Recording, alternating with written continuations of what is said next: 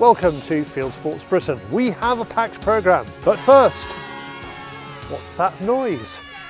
Oh yes, it's indignation from the Antis. As you may know, Chris Packham is suing us for defamation. We never thought it was about his reputation. He could have sorted that out with a phone call. He's got my number.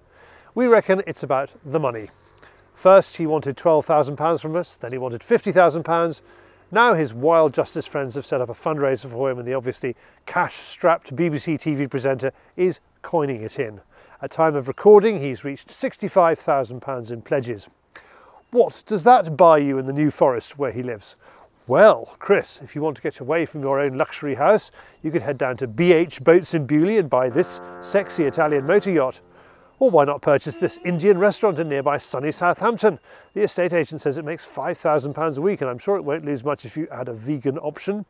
Or pop into Winchester to see gunsmith Alex Smith. He could find a nice English side-by-side for that price. Chris uses the High Court like a cash point machine. Unfortunately, he stuffed his card into us, and it is looking a lot like he wants to cancel us, to stop us doing stories about the general licences, game shooting and failures at the RSPB and others. If you reckon our work is useful and you want to keep it going, please join the Fieldsports Nation.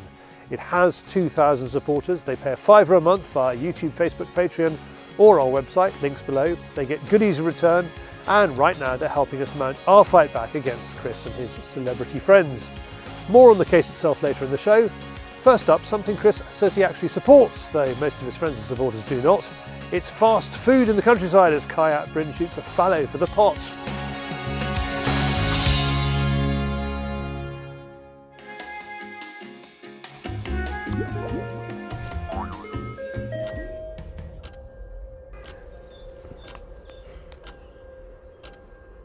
Hunting big game can be slow and steady or fast and furious. This morning it's the latter. I'm just struggling to get this back on. It's quite light, isn't it? It's really light, yeah. There's no mod on this, obviously. So, daylight. It's actually quite light, I'm saying. I think I meant the rifle at light. Pop that on there like Kai that. needs venison for his game cooking business and wants to Welsh show for us me. a no-frills burger recipe from the venison that in. he's already taken off this ground. We've got our timing's a bit wrong. It's a bit light, isn't it? Yeah, I've been out about 2 weeks really, because just been so busy with work and other things, life gets in the way, doesn't it? But it's coming towards the end of the season, so the does at the end of the month they'll be out of season, so really try and press on for them now to try and get those numbers down. Bucks too, maybe some young bucks. There's plenty in this area. I've seen a lot of deer around at the moment, so in fact we're just in a group about 400 yards in the other field, trying to faff around and get everything ready. So hopefully they'll still be there. The other thing is dog walkers. If you don't get on it quick, they're going to push them along, so we best get going. Kai is a thermal devotee. In his eyes, he is just being efficient. Time is money, and a thermal doesn't guarantee success. They're still there, so what we're going to do, we're going to stick to the side here on the right. It's a perfect little vantage point in that little spinney of woodland there. So we go in there, I think.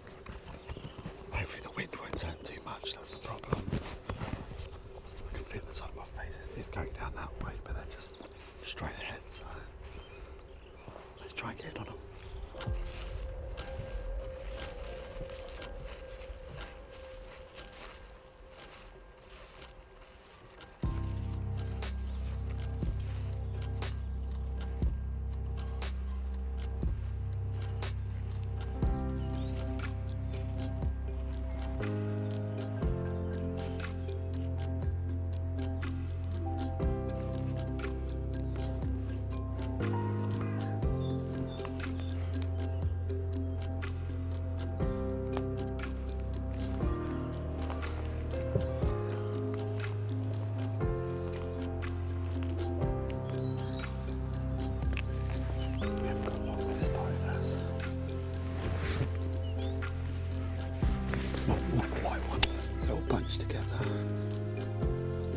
Second from the front, your head eating, is it stretching out now?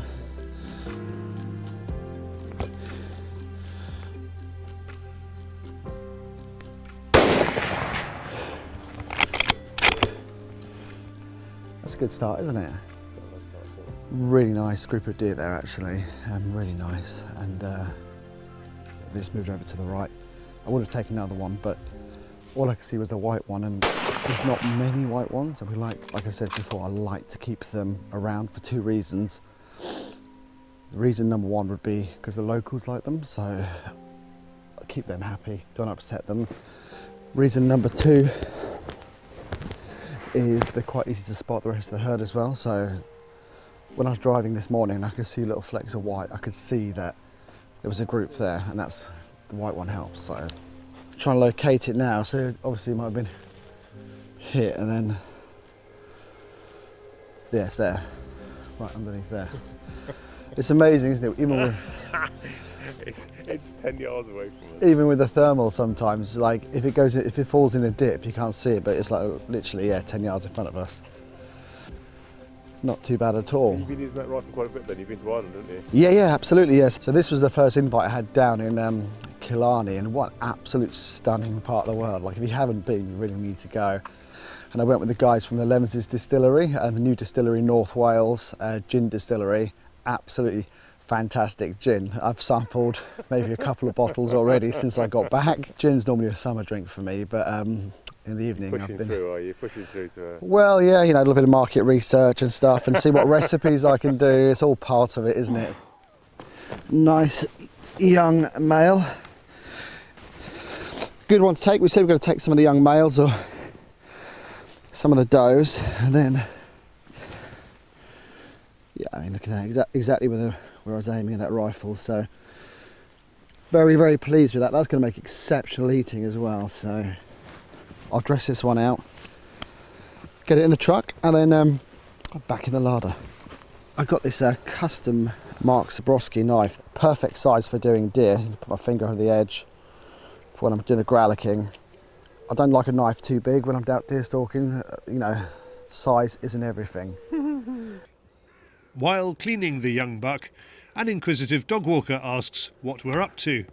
We didn't feel it appropriate to film it, but Kai did his best to build bridges with friendly chat and with the offer of some free venison next time he's passing. As hunters, we are extremely fortunate to be able to do what we do, and I think a big part of that for us is we have to share that with people. There's houses around on the farm here that they ask me what I'm doing, and I'll explain to them the full story, and then I say, look, I'll bring some venison around for you to try. Is that so you don't forget your name? Yeah, in big silver letters. I got this at Black Deer Festival last year, so I did a chef's dem on the big stage. A lot of these people come from London, other places, but the venison sales outsold the lamb. It was sponsored by Yeti, and I got this really nice gift. So yeah, I'm not going to forget my name now. It's time to turn a no-frills fallow stalk into that no-frills burger. This recipe is so, I can't tell you how simple this is. Salt, pepper, a little bit of olive oil, that's it. No frills, but incredibly tasty. So all I'm going to do is get my mince, add some black pepper. Now this just enhances the flavour of the venison, so there's nothing in there that's going to mask the flavour of the venison. It's so mild fallow anyway that it's, a lot of people think they're eating very lean beef. A little glug of olive oil. And that's it. Through the mincer once, salt, pepper, and that is it. What I'm going to do then is just put them into balls the size of... There's always innuendos when we're doing these type of things. Well, you just finish your sentence. Balls the size of... I was thinking it's not a squash ball, it's not a tennis ball. But I'm trying to think what it is. But I was trying to think at the same time. It's like, what could I relate it to? I mean, what could I balls the size of bullocks. I'm not sure, it's sort of slightly, it's between a squash ball and a... Yeah. Yeah. Ball, maybe. Well, there we go. So this is 500 grams, right? So we can probably get, if we wanted like four burgers out of that, easy. So I'm just heating up the pan now. These are really good pan. These are Netherton Foundry, handmade in Shropshire. I can use them on the fire as well. They're thin spun iron pans. They're absolutely gorgeous. And for the price, they're very reasonable. What is reasonable for a handmade pan? 60, 70 quid a pan. I love cast iron. I've got cast iron Lodge pans over there. But these are kind of almost the same, but thinner and lighter, easier on the wrists. So Now I like to toast the buns, it gives that extra bit of texture, so when you put in your sauce on as well, it sits on it, it doesn't absorb into the bun. So you've got to crisp the top, put it on, and it just sits nicely on the burger. The trick is with these burgers, the reason why they work is because it's going to be thin, right? So if you did it thick, because it hasn't got much fat content in there, like pork fat or anything else like that, then that would dry out if it was thicker. But with these, literally like that, not perfectly round, doesn't matter, we're not looking for perfection. I think the term is rustic, isn't it? So pop that on there like that. And not only that, this is so quick as well. So these have literally been on there for a couple of minutes now, so I'm going to just turn that over.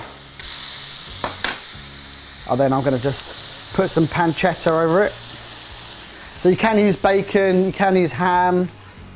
So it's not pretty, literally just place it over there. And then this is a trick. So Gouda, it melts really, really well.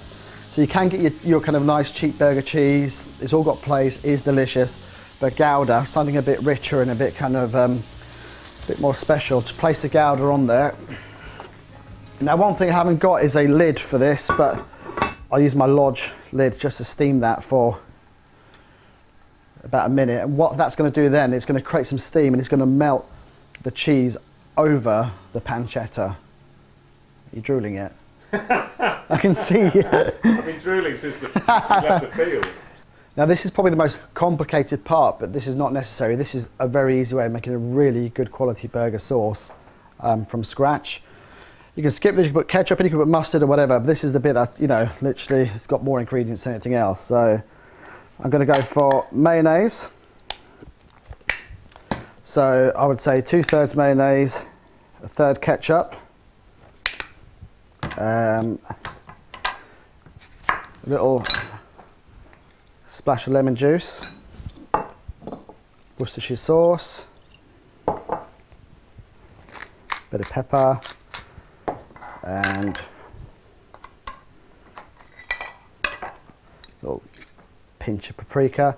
And lastly, what I like to put in this is just some, you can use Dijon, you can use whole grain, you can use any type of mustard. If you want something a bit more pokey, use English, but this is French's American mustard. It's mild. I'm not a massive fan of mustard myself, so it works quite well for me. Mix that in. So you can see that cheese has melted beautifully on these burgers. Look at that. Oh my God. You can go to any of these kind of fine dining, fancy burger restaurants. If you've got a Five Guys, you've got a Byron, but these will just be on par, I promise you. Shall we do the half? Yeah. There we go. And if you just look at that, honestly, it is unreal. So I need to try this.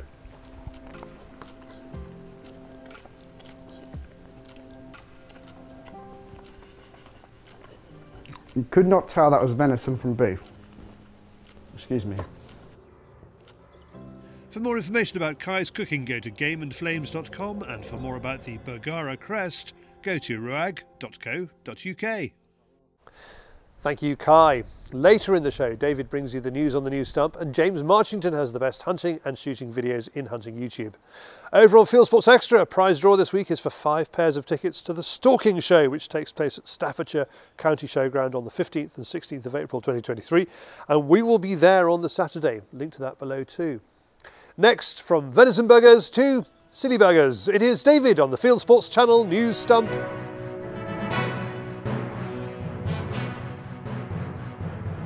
This is Fieldsports Channel News.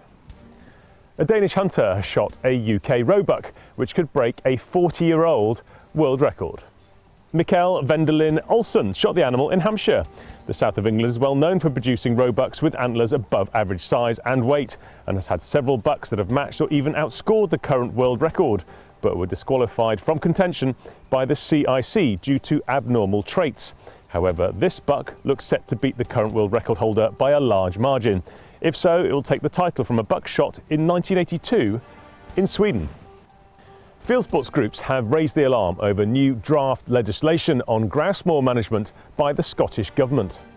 The Scottish Government has published the Wildlife Management and Muirburn Scotland Bill. Basque, the Countryside Alliance and Scottish Land Estates have condemned it.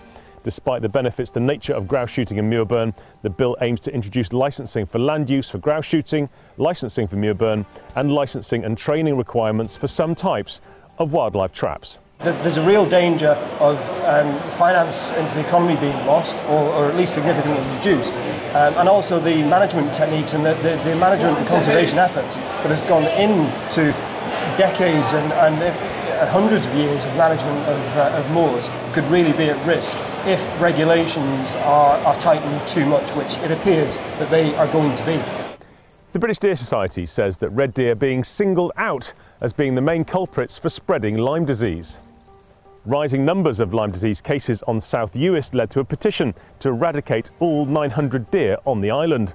Although dismissed in a recent vote, the BDS says it is worried that deer are being made out to be the villain of the piece and are going to end up being treated as vermin. The Scottish Government has approved a licence for the release of captive-bred Scottish wildcats. After years of wrangling about their genetic purity, the wildcats will now be released in the Cairngorms, the UK's largest national park, in June. The Saving Wildcats project says it will be the first conservation and translocation of wildcats in Britain. It wants to release up to 20 wildcats a year to boost the existing population there. A huntsman has confronted Sabs suspected of spraying citronella to confuse hounds out hunting. Gary Thorpe filmed the antis who were distressing the hounds taking part in lawful trail hunting with the East Essex Hunt. The Sabs were laying false trails in woodland. Gary says everyone could smell citronella and it is harmful for animals if it gets on their skin. The Countryside Alliance says that Sabs can also be trying to encourage the dogs to chase live animals so they can collect false evidence. The danger here is that, of course, those hounds could go off onto roads somewhere where they weren't intended to go. But also there's another danger as well, which is that that sort of evidence, if you want to call it that, can be used in Parliament to argue that hunting the trail is a smokescreen for hunting a live quarry, and therefore adds to the campaign to tighten the Hunting Act even further, as exactly what they've done in Scotland just recently. Police have arrested a man in connection with 5 birds of prey found dead in Suffolk. Police launched an investigation in January after the birds were found near a woodland car park near Thetford. X-rays established all 5 birds had been shot. A £13,000 reward was set up for information, which could lead to the arrest and conviction of those responsible. Questions remain over the circumstances of the crime, especially whether the birds were captive, as an implanted tail feather suggests. Salmon are to get trees in Staffordshire to help them spawn. The Trent Rivers Trust is planting thousands of saplings along the River Dove to reduce erosion and slow the flow of water. Salmon returned to the river in the 1990s after a 70-year gap. The Trent Rivers Trust says the project will provide cover for the fish, help stabilise the riverbank and add woody material to the river over the longer term. The supermarket Aldi and a Yorkshire pub were among those scooping honours at the Eat Game Awards 2023. TV presenter Adam Henson hosted the event in London. Aldi won the Best Large Game Retailer Award. Deerbox Limited picked up the Best Small Game Retailer honour. The Clarendon Inn in Hebden was named Champion of Champions.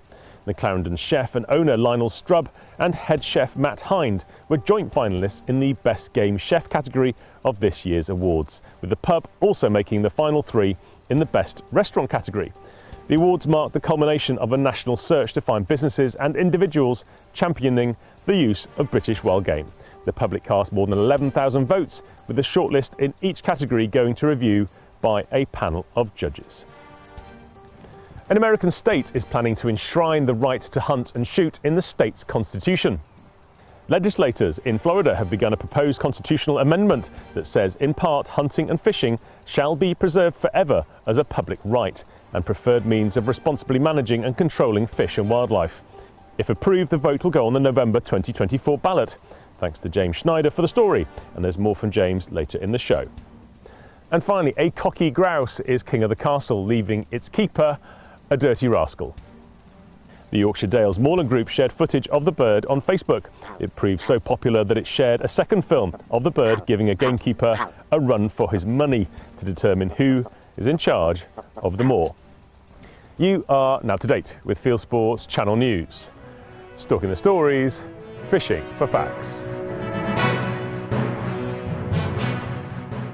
Buying shooting kits? Then head to Kit Finder and our team will help you find the right product at a fair price from dealers all over the UK. Kit Finder, the shooting kit comparison website.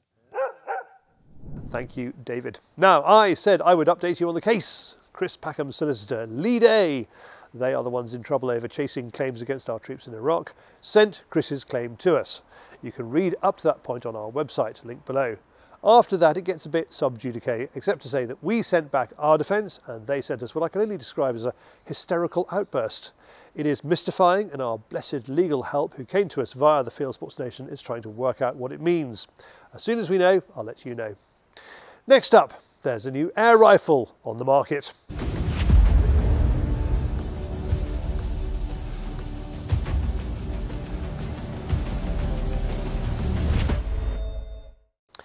Now, I went to the USA last month to help secure funding for our news service, and I took a day off to go fishing. All right. Love it. Oh my God. That's a pig. No need to measure him. I just wanted to know. You can do it in almost every seaport in the world. Check out the local angling pro staff, book a boat, and head into the briny. In Florida, it's bigger and better than most. We are a party of 4 going out with Captain Josh and looking for a Florida speciality, grouper. We'll catch a whole bunch of mangrove snappers, lane snappers, Goliath grouper, probably a few red grouper, depends on what kind of bottom he puts us on. I'd like to come home with probably just some snapper and grouper to eat, but then I'd rather get some like big fish, you know, for the camera of course, and also because big fish are just fun to catch, you know. The fish are big, the weather is gorgeous, and as you head out of the port town of Naples, the real estate is fancy. We're on our way 50 miles out into the Gulf of Mexico, speeding across a beautiful blue sea. Just a minute, where's the lad's hat? Alright. Go, Chris.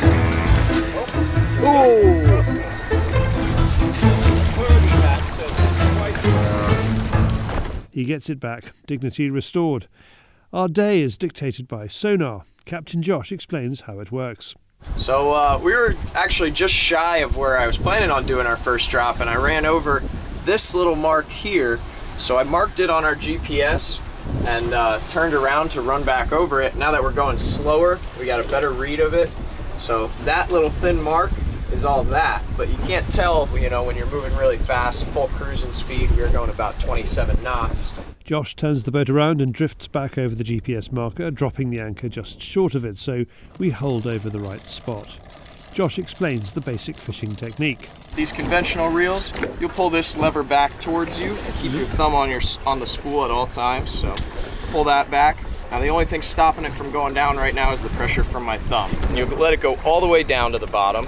You want to just barely touch it so the spool doesn't go all crazy, you end up getting a backlash, a bunch of knots in there. And to set the hook with these, you don't jerk the rod, just turn the handle.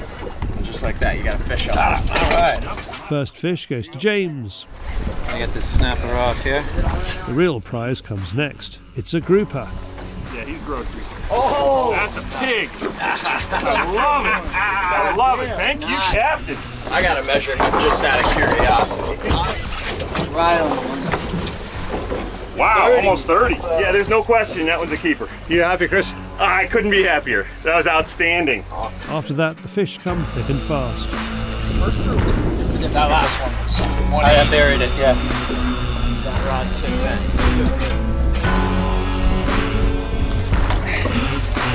This is a mangrove snapper. He's about half an inch shy, so we'll send him back down. Crank, crank, crank, crank. Swing your rod out of the way from the boat and crank him up. Any idea what it is? Oh, maybe a grouper. It's a small snapper. There you go. Work him. Maybe a Goliath. Work him, man. Work him. You got him. That's a grouper, maybe? I don't know. Can we have some more random fish, please? I don't, you know what, I think it is a bold fish. Eagle nose something. What do you think? I think it's a whitetail. It's a whitetail, it's a swimming, you know, they do swim, you know. Come on, man, get the tip. That's one angry sea turtle. Yeah. James's fish identification is legendary. Now, one thing they do here that I have not seen before is venting. So we just brought this guy up and he's just shy of being a keeper. So we're gonna vent him to send him back down because this water is pretty deep. We're fishing in just about 100 feet of water. So we wanna make sure he kicks down and swims to the bottom all right. This little tool is a spike and you'll see it's hollow so that allows air to escape. So I'm gonna go basically right in his armpit here. Just try to make a small gentle hole. That's the air bleeding out of him. He'll be stuck floating on the surface now if we don't do this. So there you go, kicks right to the bottom. There is one grouper we are missing from our lineup, the famous Florida Goliath grouper. Josh is not confident we will catch one today. He says the best spots are further along the coast. Then Chris gets a proper tug. It's running, isn't it? Okay. What do you reckon this could be? Could be a shark, could be a cobia, could be a lot of things. Big. Like, bigger than this rod's made for. It took 40 yards of line. You got any hooks over there? No, I got color right now. That's a grouper. It's a freaking pig. That's That's what we're looking for. Oh, lip you gap him. dude. I really didn't expect it. That is amazing. All right, I don't want to gap him. Love it. Love it. Well done, Chris. These guys are protected, so we're not going to be able to keep him. He's going to be going back along his way. They did just open that you can now apply for a lottery tag for a Goliath, but I think it's only 24 to 36 inches you can keep him.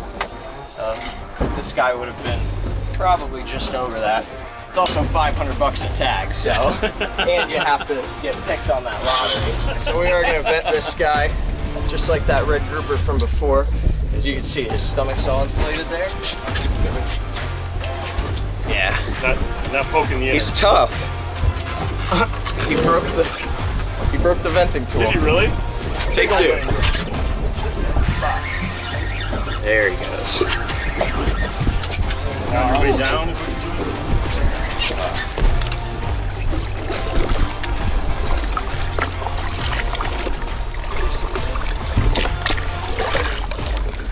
It is time to head back in. Now, there is one wildlife tragedy going on here, the red tide.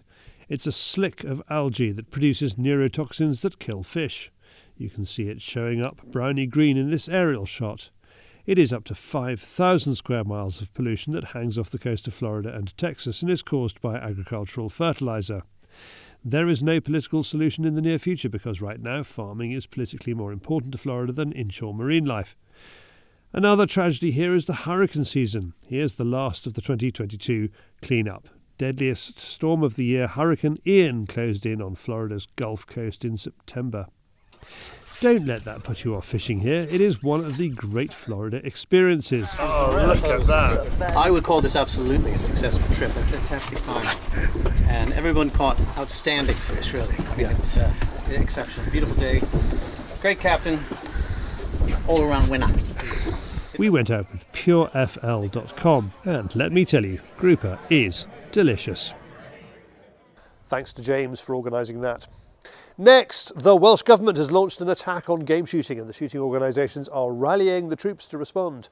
Deborah Hadfield finds out what's going on. Fieldsports groups say it's the thin end of a wedge that could extend to the rest of the UK. Wales plans to ban, then licence game shooting. The Welsh Government's rural agency, Natural Resources Wales, proposes to issue licences for all game bird release.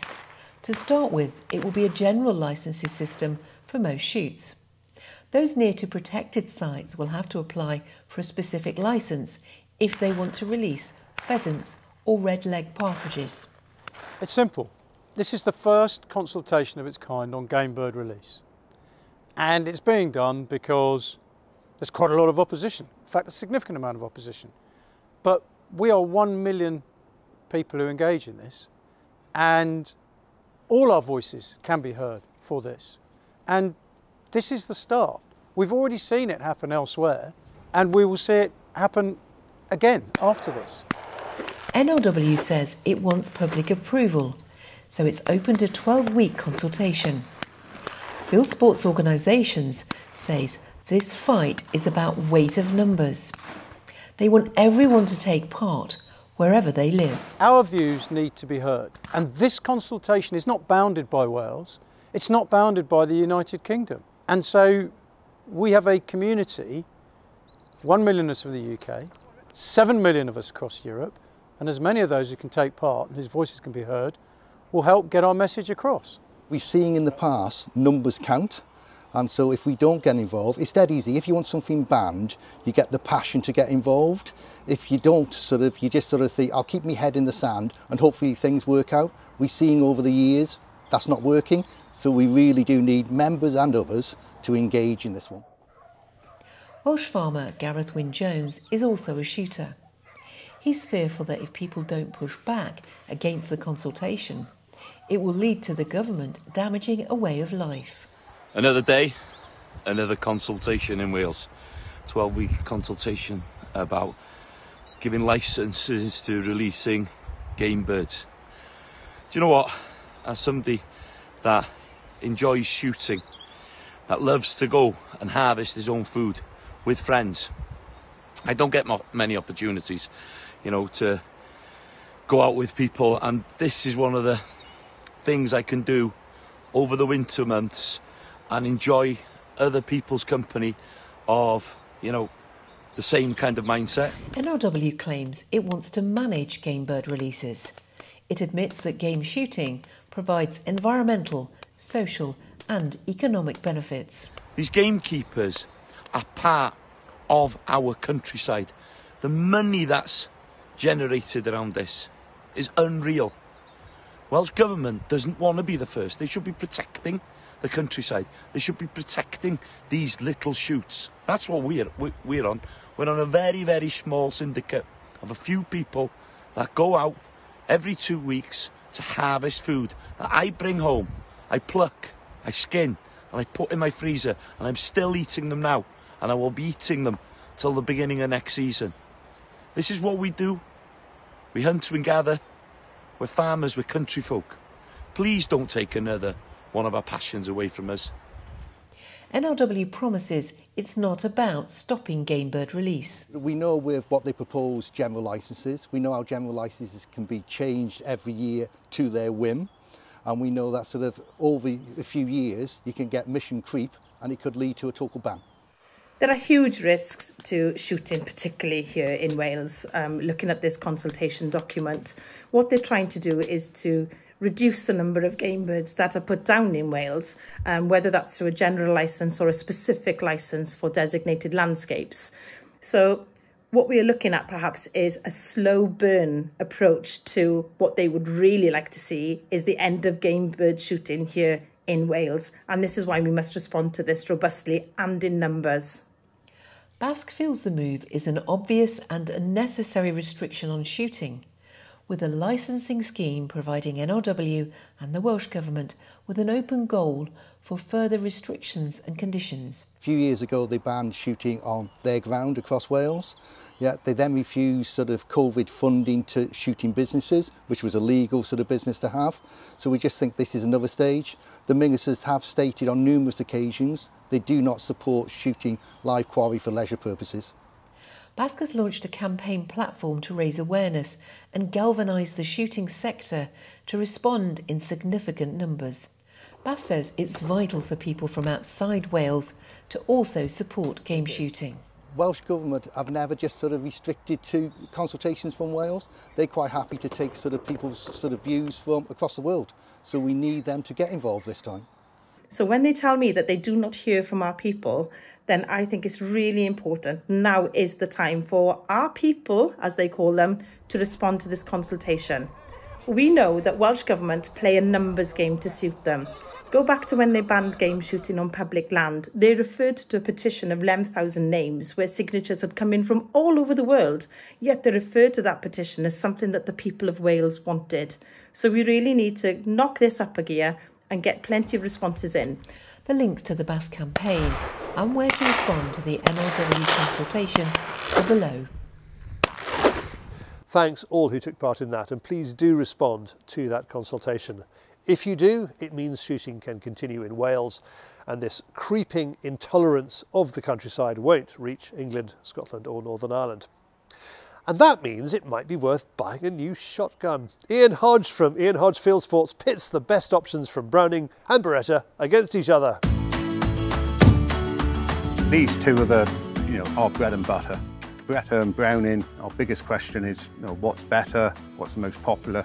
For us, it's 50-50. People get quite tribal about these two brands. I mean, Beretta and Browning. I mean, if they're coming in for a first shotgun and they choose, say, the Beretta, do you reckon there'll be a Beretta shooter for life? Is that how it works? Generally, very few people have got both makes. Some have, but generally what they have when they start shooting, they stay with. If these were cars, what make of cars would they be? They're probably a good mid-price Audi without going over the top. So if one's a mid-price Audi, the other's a mid-price BMW, is it like that? Yeah, that sort of thing. I mean, you can buy more expensive Brownings and Berettas, like you can buy more expensive BMWs and Audis, but these are good all-rounders. And yeah, with the Beretta, especially this is the Silver Pigeon 1, this is the 525 Browning. The 525 Browning is a little bit chunkier to hold. There's a little bit more there.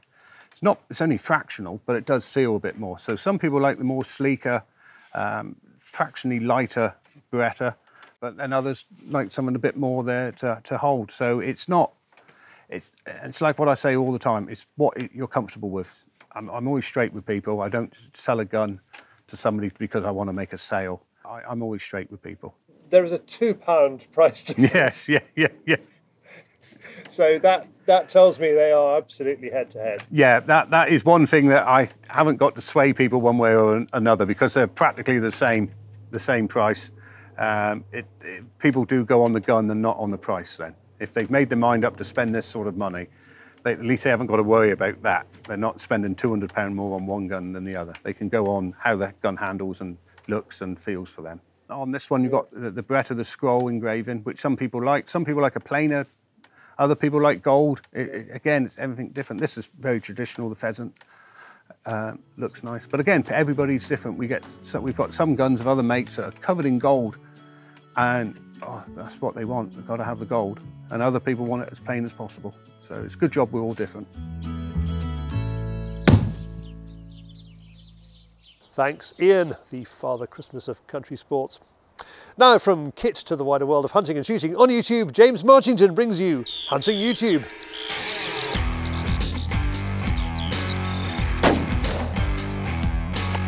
This is Hunting YouTube, with James to show the best hunting and shooting videos that YouTube has to offer. Stuck in the Rut is hunting wolves in Idaho. He makes a few rookie mistakes and has the scars to prove it, but ends up with this big white alpha male. These guys are taking long shots on feral goats in New Zealand in very challenging conditions. There's some impressive shooting and plenty of useful advice on reading the wind. Yappy and Weston set themselves a budget turkey hunt challenge, buying all the kit they need as cheaply as possible at Walmart and heading to the woods for the opening day of the season. Rob Heel is on a fly fishing adventure in the fabulous scenery of northern Ontario, travelling by canoe and camping out in search of pike and wild brook trout. Here's an old one that's doing the rounds again. It shows two hunters struggling to help a bull elk that's stuck in a mud hole. Thanks to Adam Wild for sending us that one, with the comment that it shows hunters do care about the animals they hunt. 7-year-old Jamie and her dad made this lovely documentary about the curlew. Lloyd Birch sent it in, saying Jamie is a wonderful young lady who has a massive passion for wildlife and the countryside. David from Predator Protection UK has been getting out of his comfort zone and into the kitchen. Starting with a muntjac he's just shot, he goes through the process of butchering and cooking, with a little help from professional chef Zhong. Finally this week, here's one that shows South Africa has the same problem as us, with gangs poaching wildlife not for meat but for commercial gambling. They arrive in large groups with packs of dogs and cause immense damage. That's it for this week. We've put all these films into a playlist for you. Click on the I symbol top right or check this film's description. If you have a YouTube film you'd like us to pop into the weekly top 8, email Charlie the link, charlie@fieldsportschannel.tv.